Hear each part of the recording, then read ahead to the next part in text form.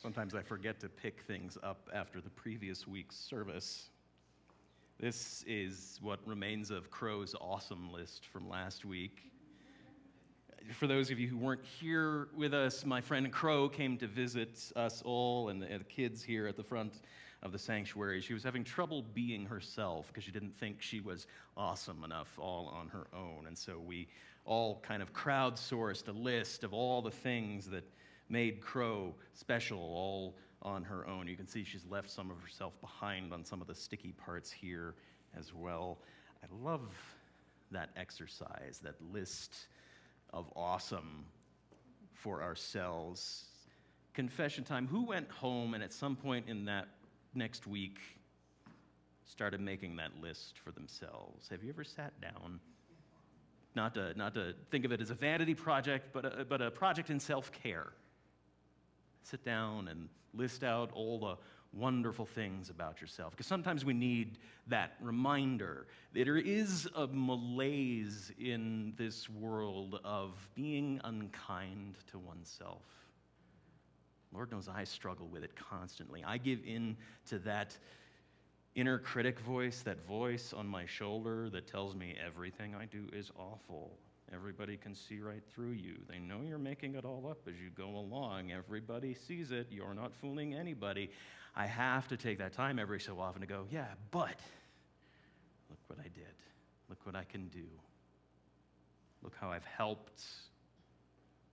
Look what is inside me. It's good to do that exercise. I encourage you to try that at some point this week. Sit down and make your awesome list. Be kind to yourself for a couple of hours at least. It makes a difference in how we approach our weeks. But on the other hand, not everything about me is awesome. Not everything about you is awesome either. I know I tell you constantly, you are enough, you are good, but let's be honest, none of us is perfect. There's plenty inside us that ain't so great. And sometimes we need to take a moment to list that out too. Not to beat ourselves up. Not to break ourselves down. Partly as a counter to that awful inner critic voice, which has the kernel of truth to it occasionally, but also lies its face off to us all the time. You need to sit down and make that not so awesome list. You can go, okay, yeah, but there's a limit, critic, okay? Yes, I'm terrible this far, but not that far. Come on, let's be reasonable about it. It's good to name all these things, because I'm more and more convinced that we can't do anything with our lives if we can't give a name to the things within ourselves and the things around us. I can't celebrate what is good within me if I cannot give a name to it, and I can't start to correct or fix what might be broken inside me if I cannot give a name to that as well. And so I need to sit down and I need to make both lists. Let's think about ourselves as a list of wholeness and brokenness, talents and flaws, good and bad. I have made a list of ideals here. You can see it says ideal, ideal, ideal. I wasn't feeling very creative this morning. That's one of my flaws. There it is. Everything I know within me that is good, that has a chance to do something good for the world. On the other hand, the list of everything imperfect about me, the things I don't like about myself, my slow burn and quick outbursts when I get angry, the way I criticize myself too hard or go into worst case scenario mode when I have a decision to make, all of that stuff. And then somehow I need to deal with it and contain it. Parker Palmer talks about how we hold everything, how we contain all of that when we come to understand ourselves. There's two ways he talks about of presenting ourselves to the world when we come to understand ourselves in all of our goodness and all of our flaws, all of our talents, all of our brokenness. Of course, there's the ideal way we would love to present ourselves to the world.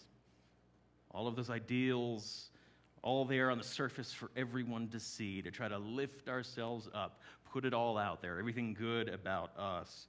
But then what happens, of course, is that all of that flaw, all of that brokenness winds up walled in on the inside. We end up living frequently a divided life, he said, walled within ourselves.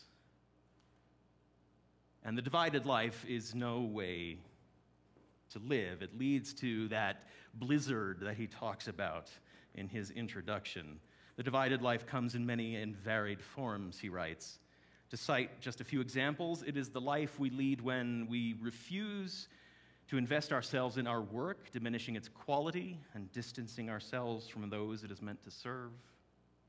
We make our living at jobs that violate our basic values, even when survival does not absolutely demand it. We remain in settings or relationships that steadily kill off our spirits. We harbor secrets to achieve personal gain at the expense of other people. We hide our beliefs from those who disagree with us to avoid conflict, challenge, and change. We conceal our true identities for fear of being criticized or shunned or attacked. Dividedness is a personal pathology, but it soon becomes a problem for other people. It is a problem for students whose teachers phone it in while taking cover behind their podiums and their power. It is a problem for patients whose doctors practice medical indifference, hiding behind a self-protective scientific facade. It is a problem for employees whose supervisors have personnel handbooks where their hearts should be. It is a problem for citizens whose political leaders speak with forked tongues. The divided life divides. That sounds like a tautology, but I think it has to be said out loud. Divides us from one another and divides us from ourselves.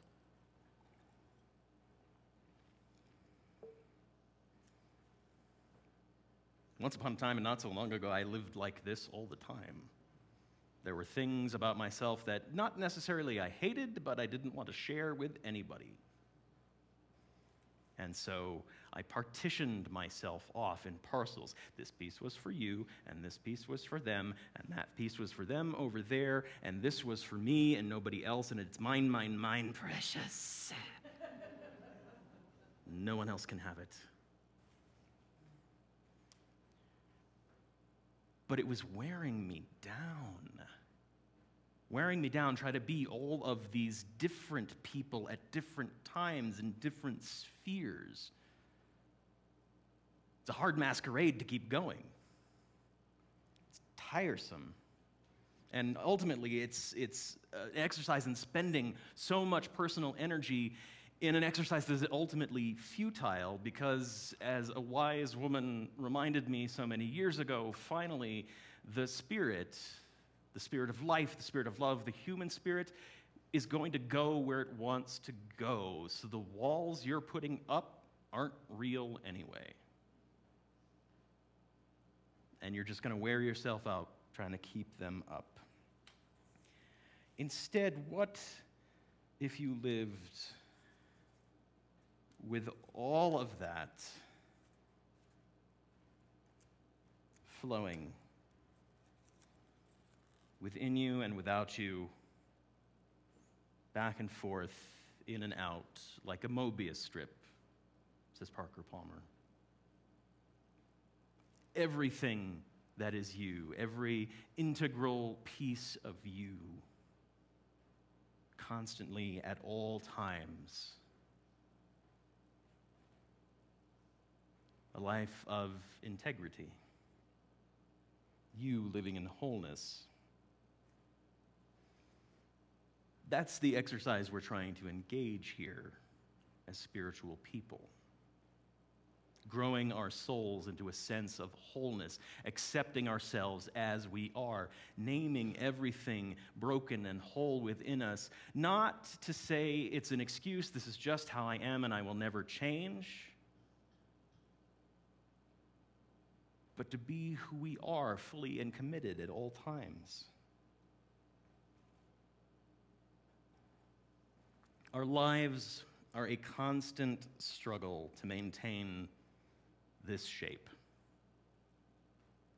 this sense of constant flow, the wholeness of ourselves into the world. And we're constantly bouncing back and forth between this walled self and this integral self, because it's hard to do this. There are times when it is tiring and you want to retreat back into the walls. I don't want to give you this piece of myself. I want to hang on to it for me and only me.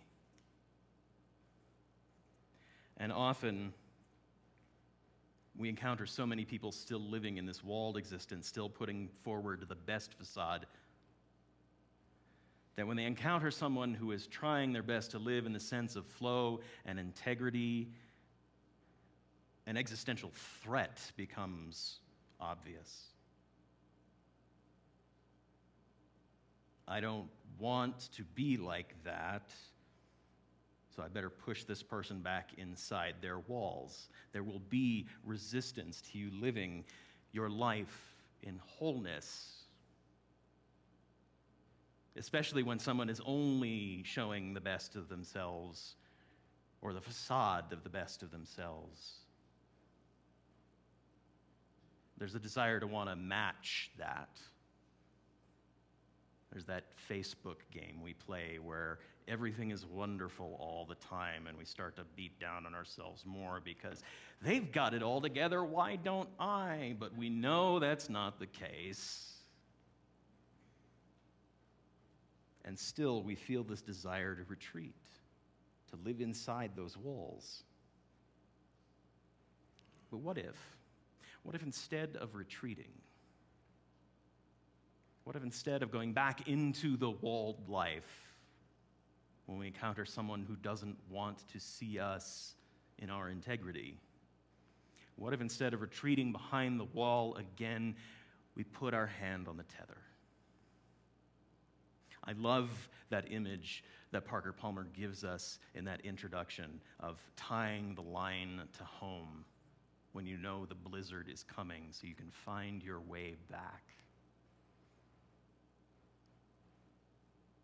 Now, think about our own principle of the interconnected web of all creation. And think about that tether. And imagine that you are tethered to everyone, everything, connected inextricably. And that tether is not just to home, but a two-way street between you and another. What if when someone wants to push you back behind the wall, you doubled down on your integrity and your wholeness and held that tether out?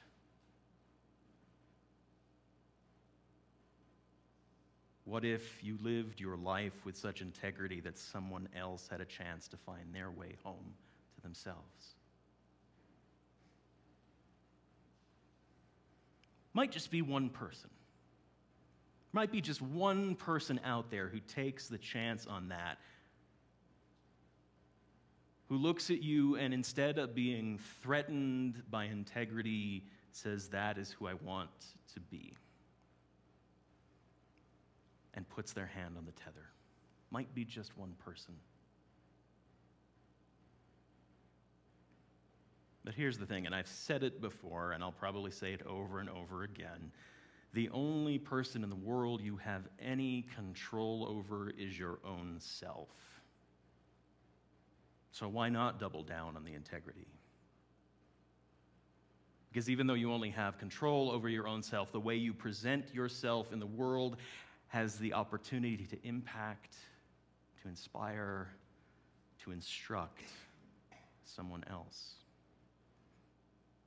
And so lo and behold, you find someone else who wants to be like you, wants to live their life the way you do, in integrity, in wholeness.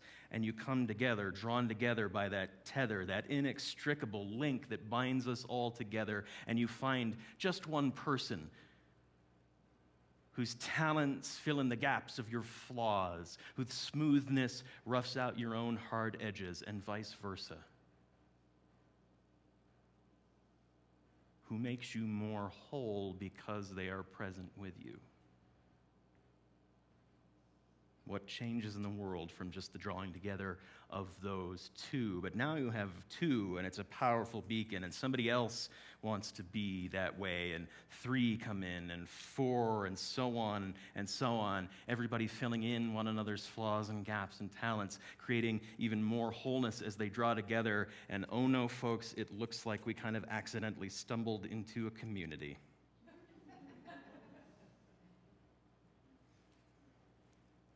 That's an attractive prospect, this community. Everybody might be at different stages of their wholeness and their integrity. Heck, even some people who are still stuck behind their walls are going to see what is being built and want to be a part of that. And soon you've got a group of people at various stages of their spiritual maturity, of their personal maturity, of their ability to deal with people. And now you've got a chance for some brokenness inside that wholeness of community you were finding.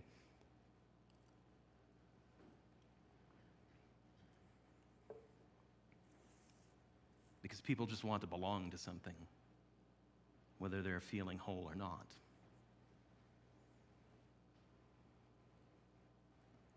It might be tempting to start to wall up in that group. It might be tempting to retreat behind that wall on a larger scale.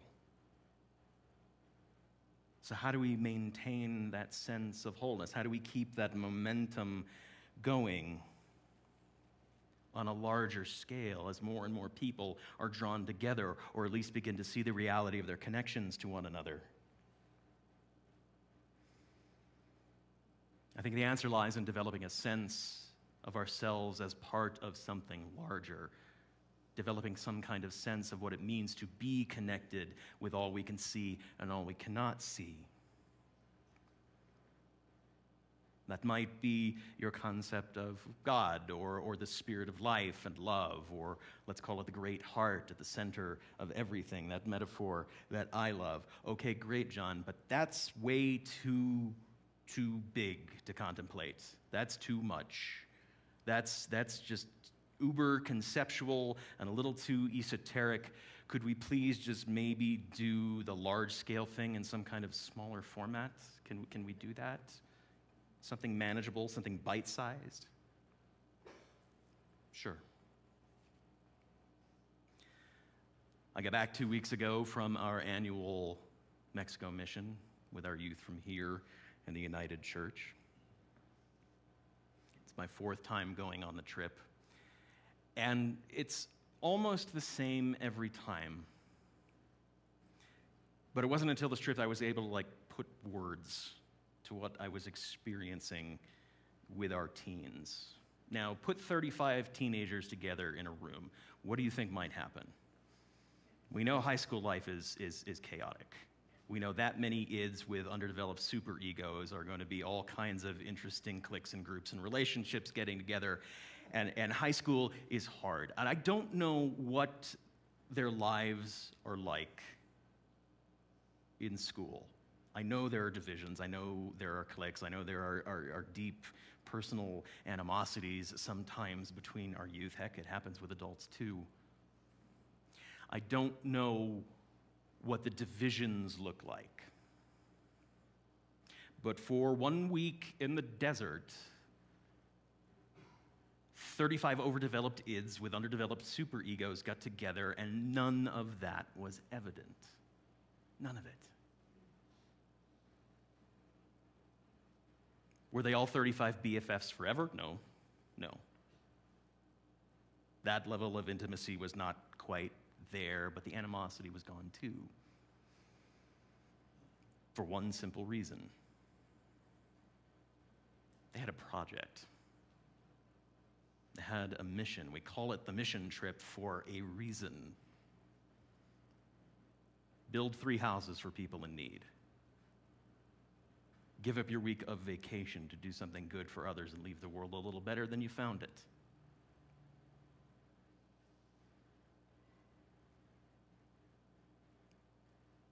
Every lick of evidence of what could be broken in their lives was just not evident because there was a purpose. And that is how we build wholeness on the small scale. That is how we build wholeness in these small C communities, these groups we come together and build because we want to belong and we desire this wholeness.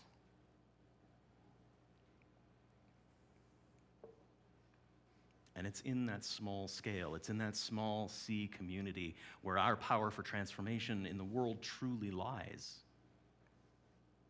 Because just as it's only the self we have control over when we are coming together in communities, it is only in the community in front of us that we can actually reach out and touch where we have any control in the larger world.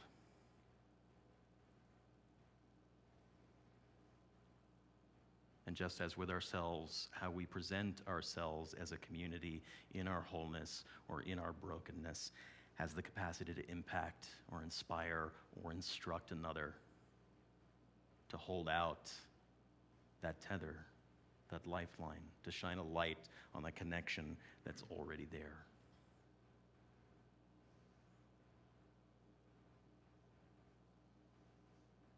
The life of faith asks big things of us, huge things, impossible things, transformation of the world on a cosmic scale.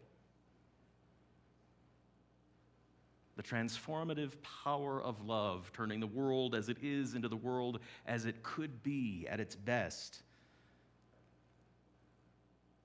And when you hear that from a pulpit, you would be completely justified in turning around and walking out of the church again, because who has time for that? That's too big. I'm just one person.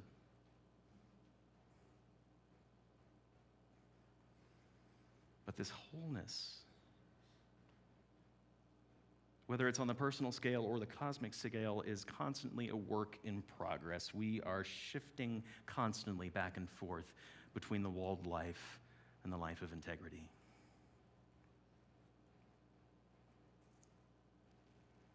All we can hang on to is this within our own selves, and this within the community I can reach out and touch right now.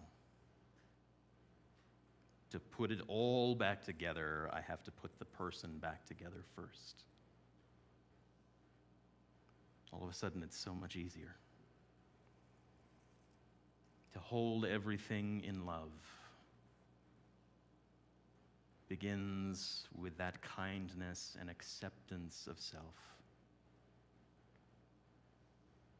A willingness to live integral, with integrity.